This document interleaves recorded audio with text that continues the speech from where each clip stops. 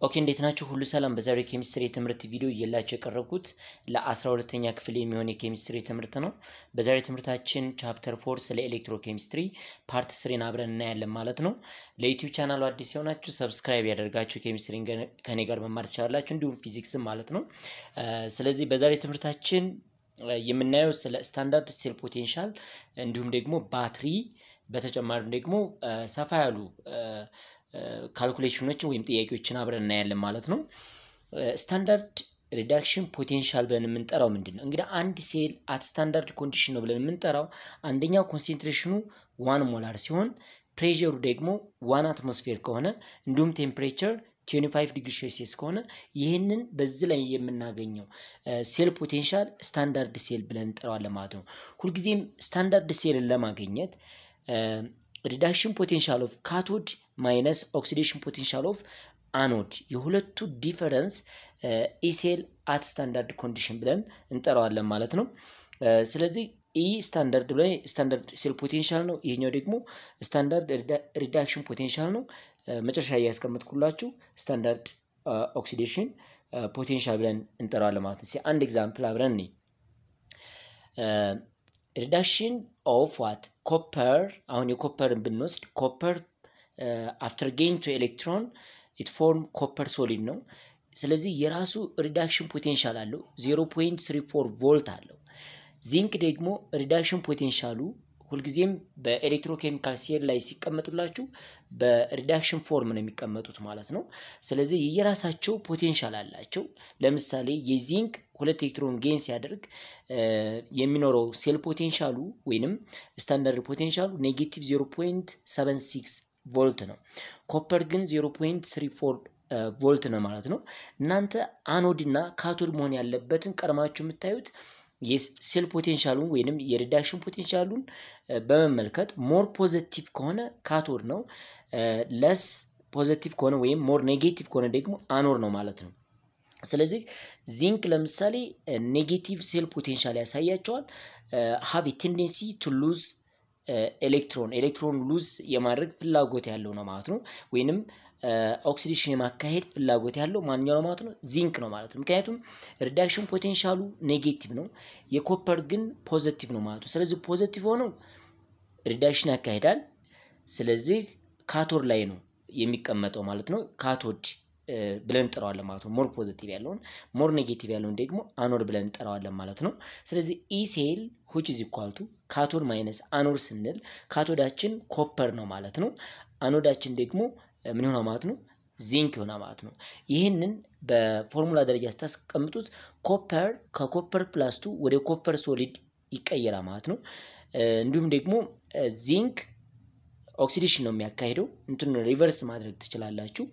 ዋናው ነገር ኮፐር ካቶድ ነው፣ ዚንክ አኖድ ነው። ስለዚህ ካቶድ ማይነስ አኖድ ስትሉ ማይነስ ኦፍ ማይነስ ፕላስ ይመጣላችኋል እዚህ ቦታ ላይ ፋይናሊ 1.1 ቮልት ይሆናል ማለት ነው። ይሄ ስታንዳርድ ሴል ፖቴንሻል ኦፍ ዚንክ ኮፐር ሴል ነው ማለት ነው። ኦኬ to calculate the standard cell potential አንድን ስታንዳርድ ሴል ፖቴንሻል ካልኩሌት ለማድረግ ምን ማድረግ አለብን? የራሱ ስቴፕ አለው ማለት ነው። የራሱ ሩል አሉት ማለት ነው። እነዚህ ሩሎች ምን እንደሆኑ አብረን እንይ። to calculate the standard cell potential E cell of standard first the more positive reduction potential is the greater tendency to substance to be reduced ሁልጊዜ ሞር ፖዚቲቭ ሴል ፖቴንሻል የሚኖረው ከሆነ ሪዳክሽን የሚያካሄድ ሰብስታንስ ነው። ያ ማለት ካቶድ ላይ መቀመጥ የሚችል ነው ማለት ነው። አንድ ኤግዛምፕል ላሳያችሁ። ፍሎሪን ጌን ቱ ኤሌክትሮን 2 ኤሌክትሮን ጌን ቢያደርግ and form 2 ፍሎሪን ማይነስ አዮን ሪዳክሽን ፖቴንሻሉ ፖዚቲቭ 2.87 ቮልት ነው ማለት ነው። ስለዚህ ፍሎሪን ሪዳክሽን ማካሄድ ለሱ ቀላል ይሆናል ማለት ነው። ይሄኛው ምክንያቱም ሞር ፖዚቲቭ ሴል ፖቴንሻል አለው ማለት ነው። ኦክሲዴሽን ማካሄድ ግን ዲፊካልት ነው ወይም ኤሌክትሮን ሉዝ ማድረግ ለፍሎሪን ዲፊካልት ነው ማለት ነው። ሃይ የሆነ ቮልት ምን ያደርጋል ማለት ነው? ጌን ያደርጋል 2.87 ቮልት ማለት 2 ኤሌክትሮንን አንድ የፍሎሪን ሞለኪል ጌን ሲያደርግ ሪዳክሽን ፖቴንሻሉ 2.87 ነው። ይሄ ማለት ሞር ፖዚቲቭ ቮልት ነው ያለው ወይም ሴል ፖቴንሻል ነው ያለው ማለት ነው። ይሄ ፍሎሪን have high tendency to gain electron or to be reduced ማለት ነው። ስለዚህ ሴል ፖቴንሻሉ የፍሎሪን ከፍተኛ ነው። አሁን የነገርኳችሁ ነገር ነው ማለት ነው። ስትሮንግ ኦክሲዳይዚንግ ኤጀንት ነው። ዋን ሰብስታንስ ኢዚ ቱ ሬዱስድ ከሆነ ያ ሰብስታንስ ደግሞ ስትሮንግ ኦክሲዳይዚንግ ኤጀንት ብለን እንጠራዋለን ማለት ነው። ሪዱስ ለመሆን ቀላል ከሆነ ሰብስታንሱ ምንድነው ማለት ነው? ሪዳክሽን የሚያካሄድ ከሆነ ኦክሲዳይዚንግ ኤጀንት ነው ማለት ነው። ስለዚህ ፍሎሪን ኦክሲዳይዚንግ ኤጀንት ነው because it is easy to reduce። ይሄን በዚህ እናያለን። ሌላው የምናየው at the other extreme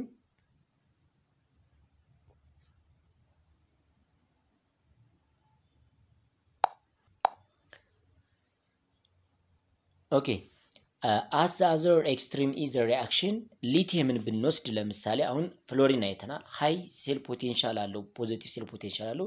ሊቲየም ደግሞ አንድ ኤሌክትሮን ጌን ለማድረግ ሪሊዝ የሚያደርገው ወይንም ወደ ውጭ የሚለቀው የቮልት መጠን ምን ይሆናል ማለት ነው? ኔጌቲቭ 3.05 ቮልት ነው ማለት ነው። ስለዚህ ሊቲየም ሪዳክሽን ማካሄድ ለሱ ዲፊካልት ነው፣ ግን ኦክሲዴሽን ማካሄድ ለሱ በጣም ቀላል ነው ማለት ነው። ሞር ኔጌቲቭ ከሆነ easy to oxidized but difficult to reduced ነው ማለት ነው። ሞር ኔጌቲቭ ቫልዩ ያለው። ስለዚህ ሞር ኔጌቲቭ ቫልዩ ያላቸው ይሄ የሚሰጣቸው ነው። ሁልጊዜ ፈተና ላይ ቁጥራቸው እንደዚህ ይሰጣቸው። አንዳንድ ጥያቄዎችን አብረን ስለምናይ ብዙም የሚያስጨንቅ ጉዳይ የለው ማለት ነው። ስለዚህ ሊቲየም አንድ ኤሌክትሮን ጌን ሲያደርግ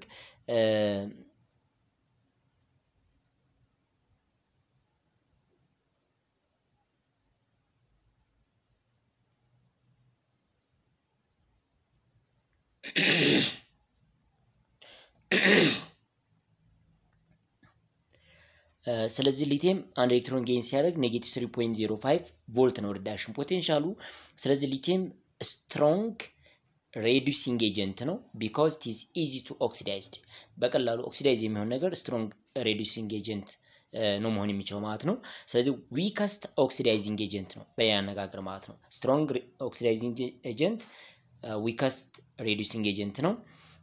በተቃራኒ ነው የምናየው ማለት ነው። a substance have a tendency to be reduced high oxidizing agent ነው ማለት ነው። ግን tendency to oxidized ከሆነ ደግሞ high reducing agent ብለን እንጠራዋለን ማለት ነው።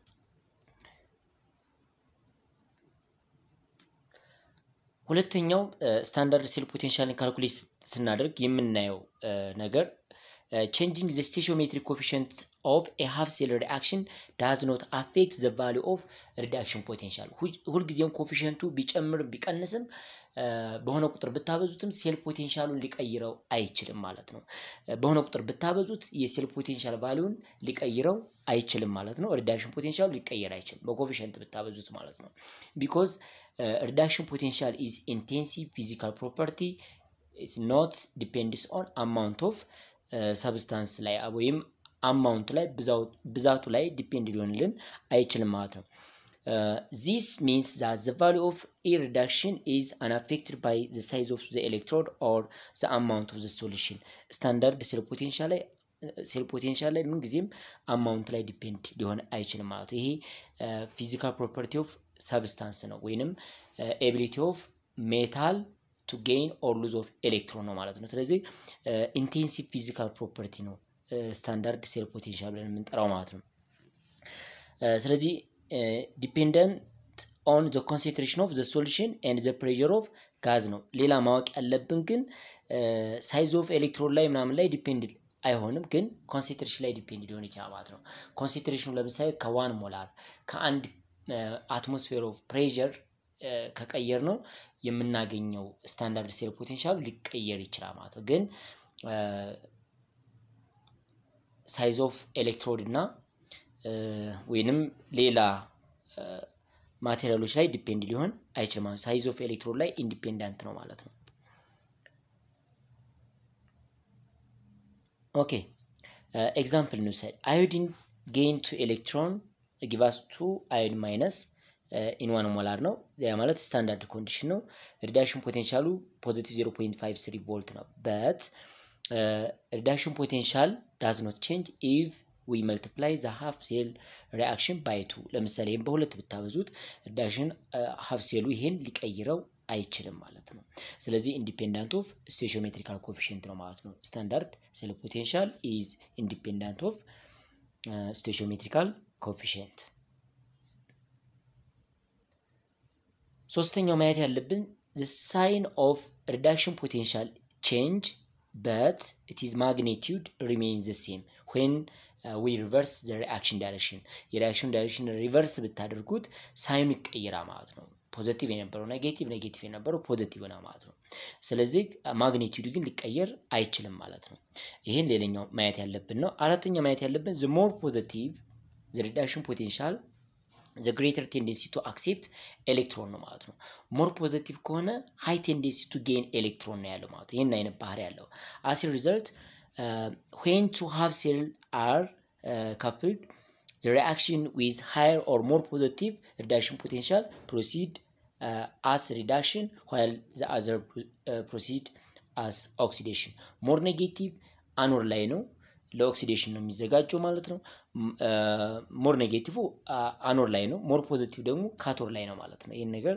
በዛ አይነት መልክ መረዳት እንችላለን እስቲ ኤግዛምፕል እንውሰድ calculate the cell potential the standard cell potential is cell for the reaction 2 mole of silver ion plus nickel solid give us this one ይሄን ሪአክሽን ብቻ በማየት አኖድና ካቶዱ መለየት እንችላለን ይሄ ሪአክሽን ስፖንታኒየስ ነው ወይስ አይደለም የሚለው ነገር ለማየትም ሴል ፖቴንሻላቸውን በመጀመሪያ ማየት ይተበክብናል ማለት ነው ስለዚህ ሪአክሽኑ እንደዚህ ተሰጥቷችሁ ስፖንታኒየስ ነው ወይስ አይደለም የሚለው ነገር ማየት ይቻላል ለምሳሌ ሲልቨር አንድ ኤሌክትሮን ጌን አድርጎ ወደ ሲልቨር ሶሊድ ተቀይሯል ዘን ታዩት ከሲልቨር ፕላስ ወደ ሲልቨር ሶሊድ ኒኬል ደግሞ ከኒኬል ሶሊድ ወደ ኒኬል ፕላስ ተቀይሯል ኦክሲዴሽን አካሂዷል ኒኬል ሲልቨር ደግሞ ሪዳክሽን አካሂዷል ይሄ ሪአክሽን ስፖንታኒየስ ነው ወይ ነው የሚለን ጥያቄ ይሄንን ለማረጋገጥ በመጀመሪያ ስታንዳርድ ሴል ፖቴንሻላቸውን እንመለከታለን ለምሳሌ ወሰድና ኒኬል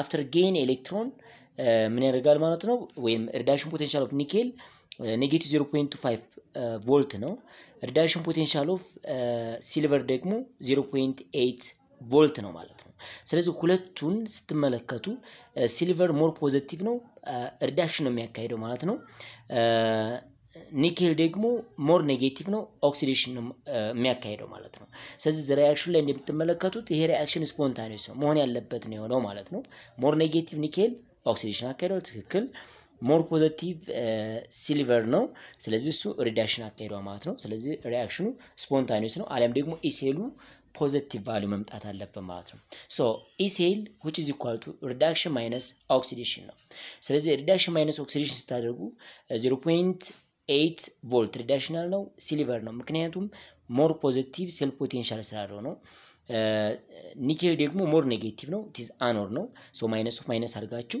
ፖዚቲቭ 1.05 ቮልት እናገኛለን ይሄ ደግሞ ኢሴሉ ግሬተር ዛን 0 ወይም ፖዚቲቭ ቫልዩ ሲመጣላችሁ ስፖንታኒየስ ሪአክሽን ነው ማለት ነው ይሄን ሪአክሽን ባሰሩ ሴል ፖቴንሻል ተሰጥቷችሁ ካቶድ መሆን ያለበት ካቶድ አኖድ መሆን ያለበት አኖድ ሆኖ ሪአክሽኑ ላይ ካያችሁት ስፖንታኒቲው መናገር ትችላላችሁ ማለት ነው ሌላው ኢሴል ብለን ስንጠራ ኢሴል ላይ የምንወስደው ሪዳክሽን ኦፍ ካቶድ ፕላስ ሪዳክሽን ኦፍ አኖድ ሁለቱን ሲደምሩ የምታገኙ value positive 1.05 volt ነው ማለት ሪአክሽኑ ሪቨርስ ታደርጉ ነው ይሄኛው በፖዚቲቭ ሳይን የተጠቀምኩት በመጀመሪያ የተሰጠን ሁሉም በሪዳክሽን ፖቴንሻል ነው ለምሳሌ ኒኬል ከኒኬል ፕላስ 2 ወደ ኒኬል ሶሊድ ኔጌቲቭ ነበር የተሰጣችሁ አሁን ላይ ግን ከኒኬል ሶሊድ ወደ ኒኬል ፕላስ 2 ኔጌቲቭ ኦፍ ኔጌቲቭ ስለሚሆን ፖዚቲቭ ነው ማለት ነው ሶ ሰሚሽን መውሰድ ትችላላችሁ ኦክሲዴሽን መጠቀም ስለምትችሉ ማለት ነው በዛ አይነት መልክ መረዳት ይቻላል ይሄን ስለሌኛ ኤግዛምፕል ነው for the reaction nickel plus 2 plus iron solid give us nickel solid plus iron plus 2 ነው given cell potential ሰጥቶናል cell potential of nickel plus 2 cell potential of nickel plus 2 የኒኬል ፕላስ 2 cell potential ሰጥቶናል እዚህ ላይ ኔጌቲቭ 0.25 ነው የአይረን ደግሞ ኔጌቲቭ 0.44 ቮልት ነው ስለዚህ ሪዳክሽን ማካሄድ ያለበት አሁን እዚህ ቦታ ላይ ሞር ፖዚቲቭ የሆነው ኒኬል ነው አይረን ደግሞ ሞር ኔጌቲቭ ነው ሶ ኦክሲዴሽን ማካሄድ ያለበት አይረን ማለት ነው ስለዚህ ይሄም ሪአክሽን ገና ባይናችሁ በማየት ስፖንታኒቲው መናገር ትችላላችሁ ኒኬል ሪዳክሽን ማካሄድ ያለበት ኦኬ ኒኬል ከፕላስ 2 ወደ ሶሊድ ነት ወይም ወደ ዜሮ ተመልሷል ሪዳክሽን አካሂዷል ትክክል ነው አይረን ከዜሮ ወደ +2 ኦክሲዴሽን አካሂዷል ሶ ይሄን ነገር በማየት ብቻ ስፖንታኒየስ ነው ማለት እንችላለን ሴል ፖቴንሻሉን ሲሰሩ -0.25 ቮልት -0.44 ስታደርጉ የምታገኙት ሴል ፖቴንሻል ከነዚህ ቾይስ ውስጥ አንዱ ይሆናል ማለት ነው የምታገኙ ፖዚቲቭ ነው ሁሉ ጊዜ ስፖንታኒየስ ከሆነ ድረስ ማለት ነው እና መልሳችሁ ቢ ነው ማለት ነው እስቲ ሌላ ጥያቄ ነኝ ሶስተኛ ሌላ ኤግዛምፕል አብረን ነኝ standard cell potential of zinc plus 2 to zinc solid you have -0.76 volt and tin plus 2 to tin solid -0.14 volt ነው ማለት ነው የተሰጠን ሁለቱን ሴል ፖቴንሻል እንመለከት -0.76 volt and -0.14 volt ሁለቱን ብንመለከት ሞር ፖዚቲቭ ቲን ነው ሞር ኔጌቲቭ ደግሞ ዚንክ ነው ስለዚህ ዚንክ ኦክሲዴሽን ያካሂዳል ቲን ደግሞ ሪዳክሽን ያካሂዳል ሌላኛው ደግሞ ኮፐር እንውሰድ ሞር ፖዚቲቭ ቫልዩ አለው 0.34 ቮልት ነው ያለው ኒኬል + 2 to nickel solid ደግሞ -0.25 ቮልት ነው which one is the most easily reduced ነው የሚለን easily reduced የሚሆን ሞር ፖዚቲቭ ቫልዩ አለው ነው ምንም ጥርጥር የለውም በጣም ቀለል ባለ መልኩ ኮፐር easy to reduced ነው ማለት ነው ስለዚህ መልሳችን ያው ቢ ነው የሚሆነው ምክንያቱም ሞር ፖዚቲቭ ሴል ፖቴንሻል ያለው easy to reduce ነው ሞር ኔጌቲቭ ያለው ደግሞ easy to oxidized ነው ማለት ነው ስለዚህ በዚህ መልኩ መልሱ ኮፐር ነው ማለት ነው ኦኬ dependency of electromotive force or volt ማለት ነው ወይም ሴል ፖቴንሻል ማለት ነው concentration ላይ ዲፔንድ ይሆናል ማለት ነው so the electromotive force in galvanic cell comes from the redox reaction that push electron from anode to cathode ነው ሁልጊዜም አንode በጋልቫኒክ ሴል ኔጌቲቭ ተርሚናል ነው በካቶድ ደግሞ ፖዚቲቭ ተርሚናል ነው so flow of electron from negative terminal to positive terminal ነው ማለት ነው ስለዚህ a change in the concentration affects the change of cell potentials እንግዲህ ኮንሰንትሬሽኑን በቀያየርን ቁጥር ሴል ፖቴንሻሉን ይቀይረዋል ማለት ነው according to thermodynamics ላይ ብትመለከቱ ከቴርሞዳይናሚክስ ፕሪንሲፕል የሆነ ነገር ማየት እንችላለን changing Gibbs free energy which is equal to changing Gibbs free energy at standard condition plus RT ln of Q ይለናል Q ብለን እንጠራው is quotient ነው that means concentration of product over reactant እንደማለት ነው Q ብለን እንጠራነው በያነጋገር changing Gibbs free energy ብለን የጠራነው -NF/ECl ነው ያ ማለት ከፋራዴስ ሎ ጋር በማገናኘት number of electron gain or lose N አለን times F ፋራድ አለ and ECl አለ ማለት ስለዚህ changing Gibbs free energy እነዚህ አይነት እንትኖች አሉ ስታንዳርድ ኮንዲሽን ስንል አሁንም በ ፋራዴስ ሎ መሰረት -NF/ECl ብለን ማስቀመጥ ይቻላል Q ብለን የጠራነው concentration of product over reactant ነው ይሄም ፎርሙላ ሰፋ አድርገን ስንመለከት changing Gibbs free energy which is equal to changing Gibbs free energy at standard condition plus RT ln of Q ነው R ብለን የጠራነው ጋስ ኮንስታንት ነው T by the way R ጋስ ኮንስታንት ነው ብለን መጥራት እንችላለን ግን in terms of energy ነው የምናየው 8.314 ማለት ነው and temperature T ln of Q ነው ስለዚህ -NF/ECl ይሄኛው ስትወስዱ change እንጂ ማለት number of electron gain times farad constant አለ ECl which is equal to -N number of electron gain or lose የተደረገው ማለት ነው N ብላ የጠራ ነው times farad times ECl ማለት ነው plus RT ln of Q ነው Q በየነገርኳችሁ አሁንም concentration of product over reactant ነው ማለት ነው so both side ይሄኛው NF ነው ያለው ይሄም NF አለው ማለት ነው ሁለቱን ሪአሬንጅ ማድረግ እንችላለን አለም ደግሞ ሁሉን ለ-NF እናካፍላቸው so ይሄ ዲቫይድ ባይ -NF ይሄንም ለNF አካፍሉት ይሄንም ለNF ስታካፍሉት ምን ታገኛላችሁ አሁን ECl which is equal to ECl standard ይሄ ስለሚጣፋ -RT NF ln of Q ይሆናል ማለት ነው so ECl which is equal to ECl standard -0.0257 volt divided by what number of electron gain or lose times ln of Q ነርነስት ኢኩዌሽን ብለን እንጠራዋለን ይሄን ኢኩዌሽን ማለት ነው። ስለዚህ ኢሴል which is equal to ኢሴል ስታንዳርድ minus 0.0592 volt over number of electron gain or lose n ማለት ነው log of q ይህችን ፎርሙላ በመያዝ ብዙ ነገሮችን ማየት እንችላለን ማለት ነው። ብትችሉ ላይኛው መያዝ ትችላላችሁ አለም ደግሞ በታችኛው መመልከት ትችላላችሁ ማለት ነው። ሁለቱንም መጠቀም እንችላለን ማለት ነው። ስለዚህ እነዚህ ሁለቱ ፎርሙላ በመያዝ ስታንዳርድ ሴል ፖቴንሻል ሊሆን ይችላል ሌላ ስታንዳርድ ሴል ፖቴንሻል ባይዘው ወይ ኮንሰንትሬሽኑ ኮንስታንት ስለሚሆን ይሄን አይነት ፎርሙላ ላንጠቀም እንችላለን። ግን ኮንሰንትሬሽኑ ቫሪ በሚያደርግበት ሰዓት ነርነስት ኢኩዌሽን በዛ አይነት መልክ መውሰድ እንችላለን ማለት ነው። Okay, example for the reaction a substance A ብለን የጠራ ነው አለ የሆነ substance A ብንወስድ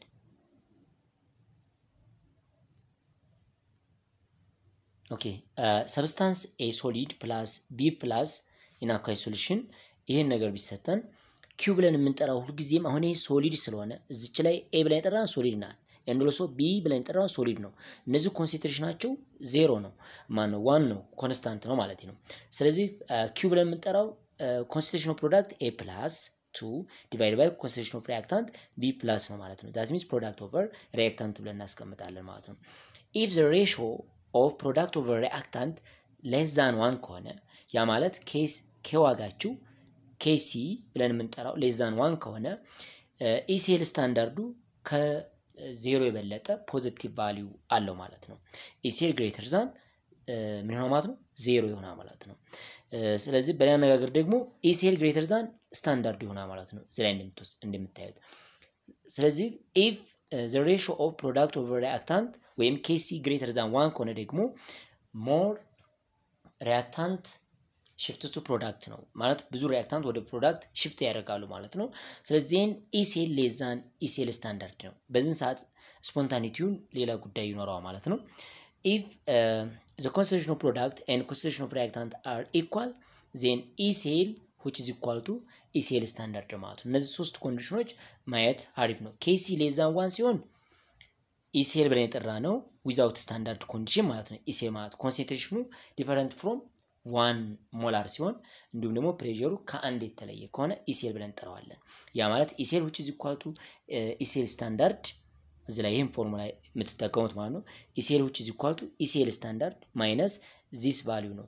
አሁን የK ዋጋ look Q ብለን የጠራናት እዚህኛይቱ የQ ዋጋ ከአንድ ሲያንስ ይቺ ሎጋሪዝም ውስጥ ያለችው ቫልዩ ምን ትሆናለች ማለት ነው ፖዚቲቭ ስለምትመጣ ምክንያቱም ላን ኦፍ 0.0 something ነምበር ብታደርጉ ይሄ ቫልዩ ፖዚቲቭ ይሆናል ማለት ነው። ስለዚህ ECL plus this number ነው የሚሆነው የሁለቱ ነምበር ድምር ኖርማል ECL ከማን በለጠ ማለት ነው ከስታንዳርዱ ይበልጣል ማለት ነው። በጥያቄ ስለምናየው ብዙ የሚያስጨንቅ ነው። ግን ሁለቱ እኩል ከሆኑ ስታንዳርዱና ECL ኢኳል ናቸው ማለት ነው። የሪአክታንትና የፕሮዳክቱ ኢኳል ከሆኑ ኤግዛምፕል ውሰድ the standard electromotive force for the cell reaction zinc plus copper plus 2 give us copper solid plus zinc plus 2 ይሄኛው ቮልቱ ስታንዳርድ ሴል ፖቴንሻል 1.1 ቮልት ነው። what will be the electromotive force for the cell reaction when 0.1 molar copper plus 2 and 0.1 molar zinc plus 2 ነው የተሰጠን። look zinc ማለት ፕሮዳክት ነው and copper ማለት ደግሞ reactant ነው። ስለዚህ concentration of reactant and product equal ነው። ስለዚህ concentration of reactant እና product equal ሆነ ማለት ሴል ፖቴንሻሉ ከስታንዳርዱ ጋር እኩል ነው ማለት ነው። ይሄ ሲሰሩት አንድ አይነት ቫልዩ ነው ያለው ማለት ኢኳል ነው ያላቸው ማለት ነው። አብረን ማየት እንችላለን። ሶሉሽን Q which is equal to concentration of product that means zinc plus 2 divided by reactant copper plus 2 give us 0.1 divided by 0.1 which is equal to 1 ነው። ስለዚህ አኖር ላይ ኦክሲዴሽን ይካሄዳል ዚንክ ወደ ዚንክ ፕላስ 2 ነው የሚቀየረው። እንደገና ደግሞ ካቶድ ላይ ሪዳክሽን ይካሄዳል ኮፐር ፕላስ 2 after gain 2 ኤሌክትሮን ኮፐር ሶሊድን ፎርም ያደርጋል ማለት ነው። ስለዚህ ነምበር ኦፍ ኤሌክትሮን ጌን ኦር ሉዝ የተደረገው 2 ነው። የኮፐርም ፕላስ 2 ነው የዚንክም ፕላስ 2 ነው ማለት ነው። ስለዚህ ECL which is equal to ECL standard that means 1.1 ቮልት ማለት ነው minus 0.0 ይሄንን ራውንድ ተደርጎ 0.06 ቮልት ኦቨር ኤን የተደረገው ራውንድ ተደረገው ሎግ ኦፍ ዋት ኪው ብለናል። እዚህ ቦታ መተካት ይቻላል። ሎግ ኦፍ 1 ማለት ቲ0 ማለት ነው። ሎግ ኦፍ 1 ሚንስ 0 ማለት ነው። ስለዚህ ይሄ ነምበር ይጠፋና ምን ብቻ ይቀረና ማለት ነው 1.1 ነው። ሶ ኢሴል ከኢሴል ስታንዳርዱ ጋር ኢኳል ነው ማለት ነው። ይሄ በዛ አይነት መልክ ማየት ይቻላል። ኦኬ ኤግዛምፕል 2 the standard cell potential for the reaction below 1.1 volt ያ ማለት ተመሳሳይ ሪአክሽን ሆኖ ነገር ግን ኮንሰንትሬሽኑ ቫሪያብል ነው ማለት ነው። ያ ማለት concentration of copper plus 2 1 time to the power of -5 ሞላር ቢሰጣችሁ እንዲሁም ደግሞ zinc plus 2 1 ሞላር ቢሆን ኢሴሉ ምን ሊሆን ይችላል ነው የሚለን። ስለዚህ ይሄን ለመስራት የመጀመሪያ ስራችን የሚሆነው አንደኛ ስታንዳርዱ ተሰጥቶናል 1.1 ቮልት ተሰጥቶናልና ተመሳሳይ ፎርሙላ ነው የምንጠቀመው። የመጀመሪያ ስራችን ኪውን ወይም ሪአክሽን ኮኤፊሺየንት ማወቅ ይጠበቅብናል ማለት ነው። ስለዚህ ይሄን ስናይ ምን እናደርጋለን? በመጀመሪያ የምናደርገው ኪው ማግኘት ነው። ኪው which is equal to concentration of product that means zinc plus 2 divided by copper plus 2 ነው። ይሄ ማለት 10 to the power of 5 አገኘን ማለት ነው። እቺኛይቱን ቁጥር አግኝተናል። እዚህ ቦታ መተካት እንችላለን። ስለዚህ ኢሴል which is equal to ኢሴል ስታንዳርድ minus 0.0592 volt over n ነው። look if q greater than 1 ከሆነ ኢሴል ኖርማል ኢሴል የምንጠራው ከስታንዳርዱ ያነሰ ይሆናል የሚለንም ለዚህ ነው። ከፍተኛ ኬ ቫልዩ የሚኖረን ከሆነ ወይም ሞር ኮንሰንትሬትድ የሚሆንብን ከሆነ ኢሴል ብለን የምንፈልገው ነገር ኢሴሉ ወይም ሞር ኮንሰንትሬትድ ሲሆን ኢሴል ለዛን ኢሴል ስታንዳርድ ይሆናል ማለት ነው። ይሄን ሰብስቲቲዩት ሲደረግ ምን ይሆናል ማለት ነው? እዚህ ላይ 5 ማውጣት ይችላል። 5 ታይምስ ዚስ ነምበር ነው። ስለዚህ 1.1 ቮልት ማይነስ ይሄን ነምበር ተቀንሳላችሁ ፋይናሊ 0.95 ቮልት አገኘን። ስለዚህ መጀመሪያ ከነበረው ምን ሆነ ማለት ነው? ያነሰ ቫልዩ አለው ማለት ነው። ስለዚህ ሴል ፖቴንሻል ወይም ኤሌክትሮሞቲቭ ፎርስ ኮንሰንትሬሽን ላይ ዲፔንድ እንደሚሆን አይተናል ማለት ነው። ኦኬ ሌላው የመጨረሻው የዚህ ዩኒት ለሰን ባትሪ ነው የሚለው ማለት ነው። እንግዲህ ባትሪ ባይ ኔቸር ኢዝ ጋልቫኒክ ሴል ነው። አኖድ እና ካቶድ የምናየው በጋልቫኒክ ሴል ፕሪንሲፕል ነው። ምክንያቱም ጋልቫኒክ ሴል ሌላኛ ስሙ ቮልቲክ ሴል ነው። አለም ደግሞ ኬሚካል ኢነርጂን ወደ ኤሌክትሪካል ኢነርጂ የሚቀይር ነው። ባትሪ ኢዝ ጋልቫኒክ ሴል ኦር ኤ ሲሪስ ኦፍ ኮምባይንድ ጋልቫኒክ ሴል that can be used as a source of direct current at a constant voltage ነው ማለት ነው። constant voltage ነው ሁልጊዜም ሰፕላይ ማድረግ የሚችለው ማለት ነው። so the main advantage of battery are there ብዙ ጥቅም አለው ባትሪ ማለት ነው። ምክንያቱም ስፖንታኒየስ ፕሮሰስ ነው ሲጀመር ኬሚካል ኢነርጂን ወደ ኤሌክትሪካል ኢነርጂ ስለሚቀይር ሰፋ ያለ ጥቅም አለው ማለት ነው። ስለዚህ ባትሪን ቻርጀብል እና ነን ቻርጀብል ማለት በሁለት እንከፍላቸዋለን። ፕራይመሪ and secondary battery እያልን እንከፍላለን ማለት based on their recharge ability we classify battery into primary and secondary battery ብለን እንከፍላለን ማለት ነው። primary battery not rechargeable ቻርጅ መደረግ የማይችሉ ናቸው ማለት ነው።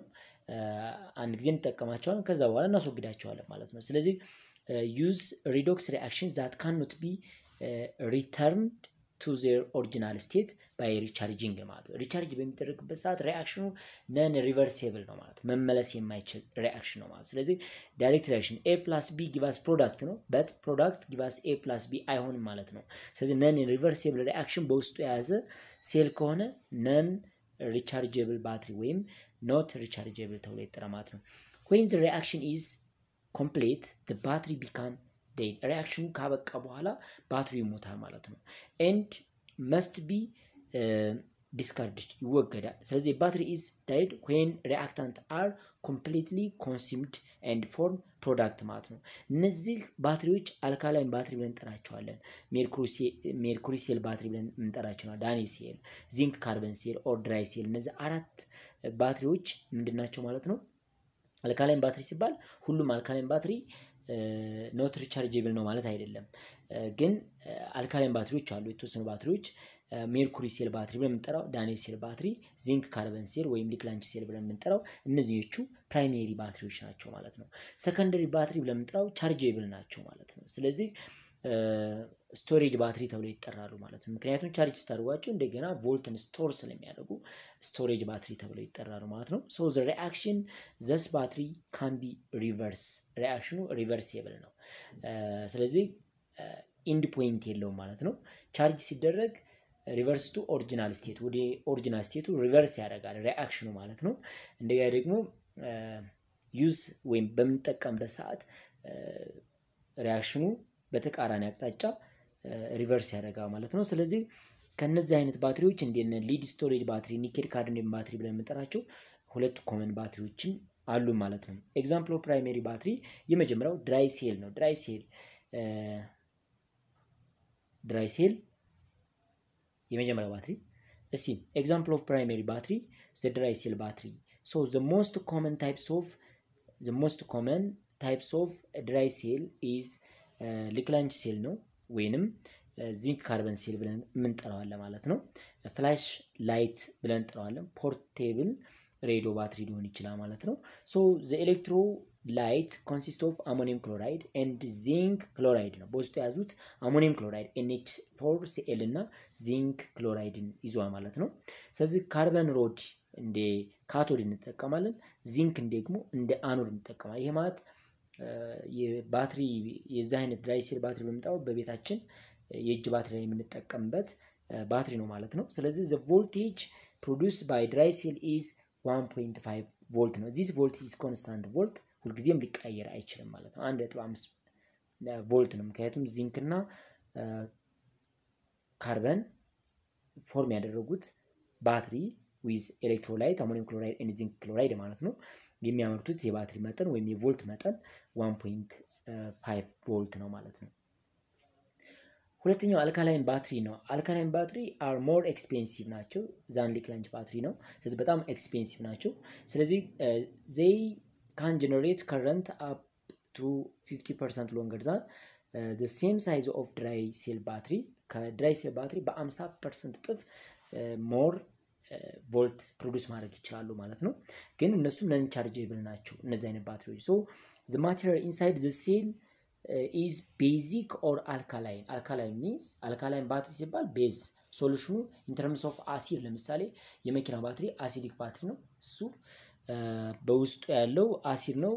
በእነዚህኞቹ ደግሞ አልካላይን ባትሪ ስንል በውስጣቸው የሚኖረው ኤሌክትሮላይት ቤዝ ይሆናል ማለት ነው። ስለዚህ አልካላይን ሴል use the oxidation of zinc and reduction of what manganese 4 oxide ነው to generate a current, but sodium hydroxide or potassium hydroxide used in the cell instead of what acidic salt ammonium chloride. in terms of ammonium chloride ምን እንጠቀማለን? sodium hydroxide and potassium hydroxide ስለምንጠቀም አልካላይን ባትሪ ተብጠራሉ። ሌሎቹ ሴታፑ ተመሳሳይ ነው። የሚለየው ማንጋነስ 4 ኦክሳይድ ስለተጨመረው። ስለዚህ አኖድ ሪአክሽኑ ይሄን ይመስላል። እንደምታዩት ዚንክ ከሁለት OH አዮን ጋር ሪአክት አድርጎ ዚንክ ኦክሳይድ ፕላስ ወተርን ፎርም ያደርጋል። ሌላኛው ደግሞ ማንጋነስ 4 ኦክሳይድ ከወተር ጋር ሪአክሽን ሰርቶ ምን ኤሌክትሮን ጌን በማድረግ ማለት ነው ማንጋነስ 3 ኦክሳይድን ፎርም ያደርጋል ማለት። ስለዚህ የሁለቱ አኖድ እና ካቶድ ስታቀናንሱ የምታገኙት ቮልት አለ ማለት ነው። ሶስተኛው ሜርኩሪ ሴል ነው። እነዚህኞቹ የሰዓት ባትሪ የካልኩሌተር ባትሪ ብለን የምንጠራቸው ናቸው። ስለዚህ ሜርኩሪ ሴል ስንል አልካላይን ሴል that are typically used in calculator, camera, watching hour ወይም watch ወይም እነዚህኞቹ ኦኬ ሜርኩሪ ሴል are አልካላይን ሴል ናቸው። እነዚህ አልካላይን ሴል ብለን የምንጠራቸው ሆኖ ግን ምን አይነት ባትሪዎች ናቸው? ለካልኩሌተር፣ ለካሜራ እንዲሁም ደግሞ ለዋችን ለሰዓቶች የምንጠቀማቸው በትንሽ መጠን የሚሰሩ ናቸው።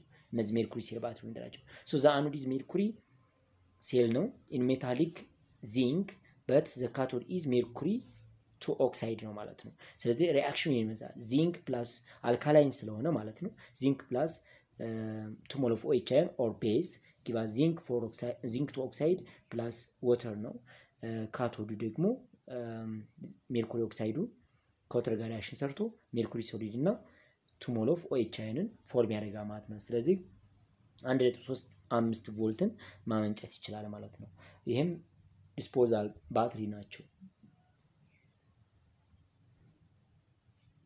ኦኬ ኤግዛምፕል ኦፍ ሰከንደሪ ባትሪ ብለን የምንጠራው ሁለት ኮመን ሰከንደሪ ባትሪዎች አሉ ኒኬል ካድሚየም ባትሪ እና ሰልፈሪክ አሲድን የምንጠቀምበት አለ ሊድ ስቶሬጅ ባትሪ ብለን የምንጠራቸው ሁለት ባትሪዎች አሉ ማለት ነው ስለዚህ ኒኬል ካድሚየም ባትሪ it is rechargeable and specially used for battery operating tool and portable computer ነው ለኮምፒውተሮች የምንጠቀመው ባትሪ ነው ማለት ነው ስለዚህ the anode is cadmium metal ነው and the cathode is nickel peroxide ነው ማለት ነው እነዚህ ነገሮችን በማየት cadmium አልካላይን መሆን ነው ቱሞል ኦፍ OH አይን ከተባቸው አልካላይን ኢን ቤዚክ ሶሉሽን ለማለት ነው ስለዚህ በዛ አይነት መልክ አኖድ እና ካቶድ ሪአክሽኑ ይሄን ይመስላል እነዚህን ካዛችሁ ሌላ ምን የሚያስጨንቅ የለም ምን አይነት ኤሌክትሮላይት እንደሆነ አኖድ ማን ነው ካቶድ ማን እንደሚሆን ብቻ መለየት በቂ ነው ማለት ነው ስለዚህ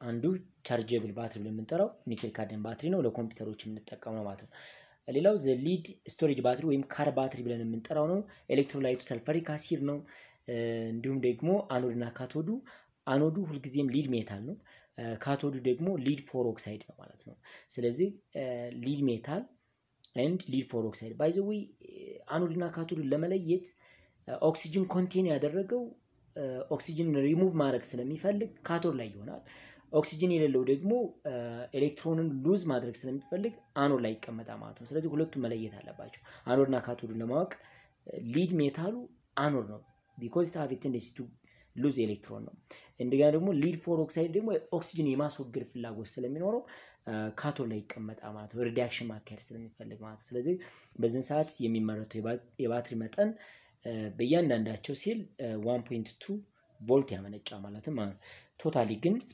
ነው በእያንዳንዳቸው 2 ቮልት ያመነጫል ቶታሊ 12 ቮልትን ፕሮዲዩስ ማድረግ ይችላል ማለት ነው አኖድ ሪአክሽኑ ይሄን ይመስላል አኖድ ሪአክሽኑ ይሄን ይመስላል ካቶድ ደግሞ ይሄንኛው ይመስላል እቺ ሃይድሮጅን ፕላስ የሚያሳየን ሰልፈሪክ አሲድ ና ማለት ነው ስለዚህ ኦቨርኦል ሪአክሽኑ ይሄን ይመስላል አንደር ኖርማል ኦፕሬቲንግ ኮንዲሽን ኢሲኤል ፕሮቫይድ 2 ቮልት ነው ያንዳንዳቸው 2 ቮልት ፕሮቫይድ ያደርጋሉ 6 ይኖሩናል 6 ሲባዛ በ2 12 ቮልቶችን ሰፕላይ ማድረግ ይችላል ማለት ነው 6ቱ ሴሎች 12 ቮልትን ሰፕላይ ማድረግ ይችላሉ ይሄን ይመስላል ዩኒት 4 ኤሌክትሮኬሚስትሪ በዛ አይነት መልክ አይተና ማለት ነው ስላዳመጣችሁ አመሰግናለሁ መልካም የጥናት ጊዜ ይሁንላችሁ ጥያቄዎችን ስለሰራው የኢንትራንስ ጥያቄዎችን ካሁን በፊት አሉ ቪዲዮዎች ላይ ፕሌሊስት ውስጥ ገብታችሁ ቼክ ማድረግ ትችላላችሁ ይሄ ዝላይ በቃ ቀጣይ ዩኒት 5ን የቀረውን ፓርት አሳያችኋለሁ ማለት ነው